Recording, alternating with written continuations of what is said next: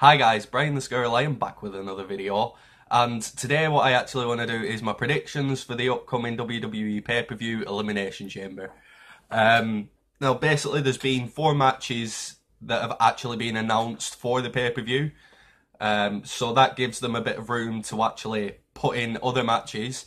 So what I'm going to start with is my prediction for some of the other matches and who might actually win them. My first one is going to go with the Raw Tag Team Championships, and I'm kind of thinking that it's going to be The Bar, obviously, Cesaro and Sheamus versus Titus Worldwide, Titus O'Neil and Apollo Crews.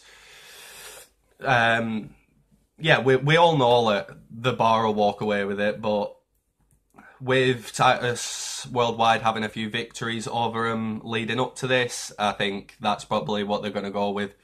Another possible tag team match is going to be The Club versus The Revival, because they've had their little rivalry going on for a little while. Obviously The Club, Carl Anderson and Luke Gallows, and The Revival, Dash Wilder and Scott Dawson.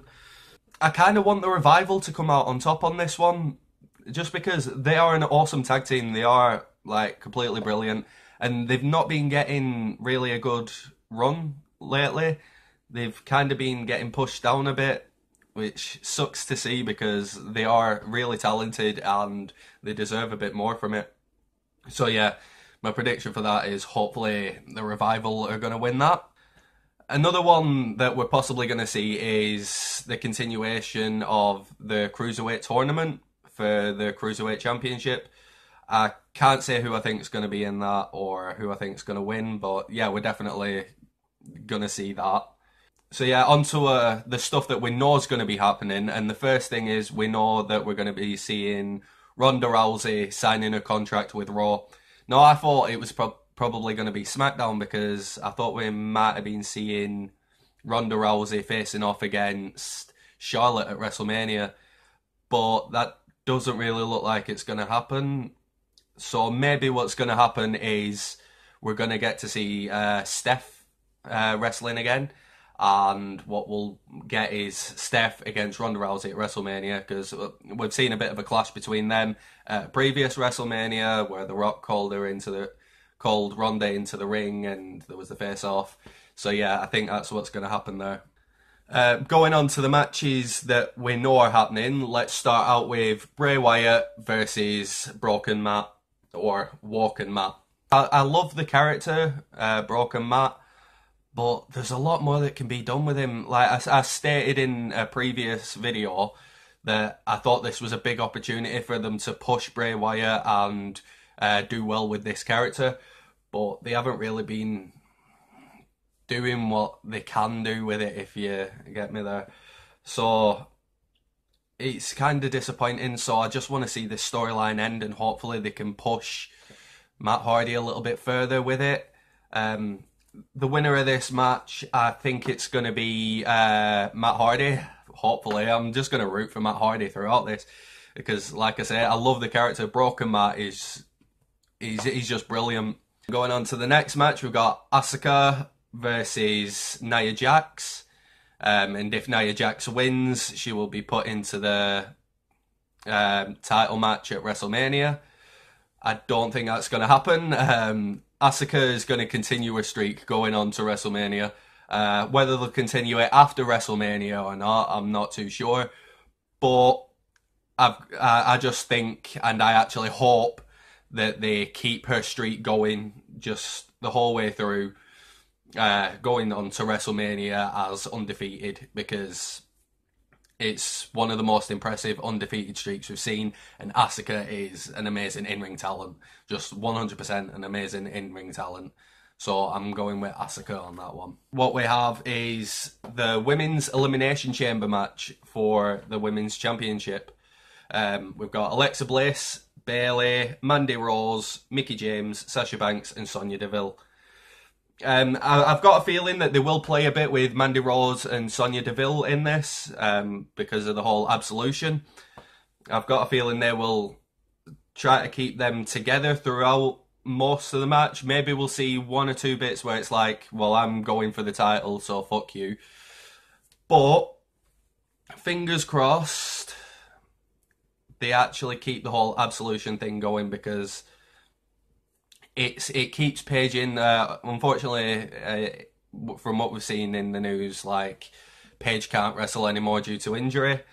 So I want to be able to see Paige sticking around in at least the managerial role, and absolution is a good way to have someone who's got the experience behind them pushing to people who kind of need the boost. Not that they're bad in-ring talents, because they are, as you've seen, they're really good in-ring talents, but to have Paige there to give them that boost would be brilliant. Also, I'm kind of hoping we see a Sasha Banks heel turn. Her turning on Bayley and just running riot, like she beats Bayley, and then we actually see Sasha attacking Bayley after she's already put her out. I want to say that Sasha Banks is going to win this. Obviously, Alexa Bliss is my favourite wrestler, and I'd love to see Alexa Bliss keep the championship. But more than that, I'd love to see Sasha Banks actually pull off the victory and start a storyline heading into WrestleMania where maybe it's going to be Bayley versus Sasha Banks versus Asuka for the championship. Because they've both had this whole thing like, I could beat her. Well, yeah. So that'd kind of be a good storyline to see going ahead. So yeah, my pick for the Women's Elimination Chamber is Sasha Banks. And finally, we have the Men's Elimination Chamber, which has just been made a 7-man Elimination Chamber. In there we have Braun Strowman, Elias, Finn Balor, John Cena, Roman Reigns, Seth Rollins, and The Miz.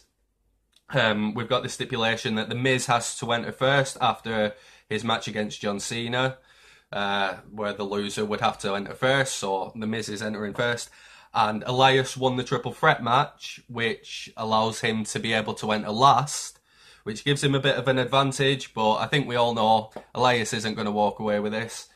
The whole rumours behind WrestleMania going through to it have been that we're going to be seeing Brock Lesnar face off against Roman Reigns. So I think Roman Reigns is going to win this and walk away to prepare for WrestleMania, prepare to face Brock Lesnar at WrestleMania.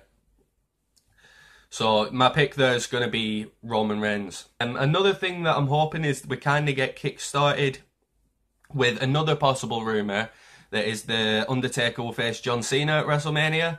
I know this is one that's been going forward for a long time, like so many years it's been, everyone's been speculating, will they do it? Will they actually have John Cena face off against The Undertaker?